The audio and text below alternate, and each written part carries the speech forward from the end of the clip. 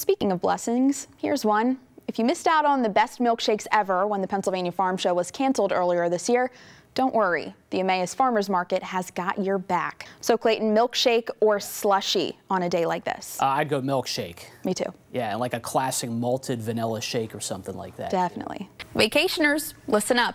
Royal Caribbean ships are getting ready to sail in the U.S. for the first time in 16 months. And from the seas to the streets, gasoline prices are still holding steady around the nation following the Memorial Day weekend. But drivers are also still paying over $1 more per gallon than they were a year ago.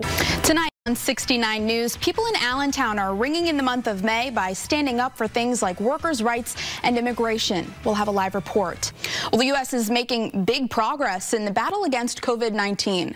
More than 100 million Americans are now fully vaccinated against the virus, but health officials caution it's not time to declare victory just yet. The next park concert is planned for June 26th.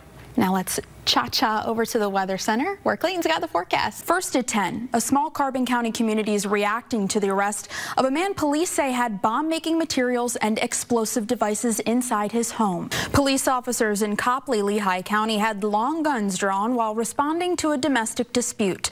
This was the scene on Sailor Drive. Police say they were called to a home there around 5:45 for a report of a man and woman getting into an argument, and the woman saying she was afraid to leave because there was a gun in the house. A gunman shot and killed 6 adults at a birthday party in Colorado and then took his own life. Officers arrived at a home in Colorado Springs early this morning to find 6 dead adults and a man with serious injuries who died later at a hospital. First at 10, the latest on the deadly condominium building collapse in South Florida.